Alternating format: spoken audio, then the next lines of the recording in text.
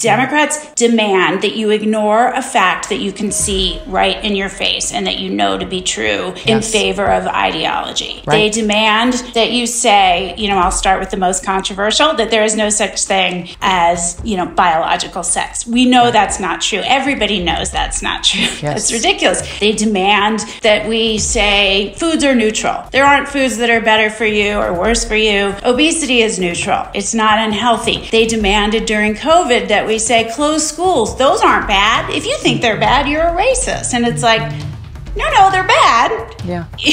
and at a certain point, I think people like you and I, we can't abide the lie anymore. You can't be too afraid to say that's a lie because we can't live in a lie. Exactly.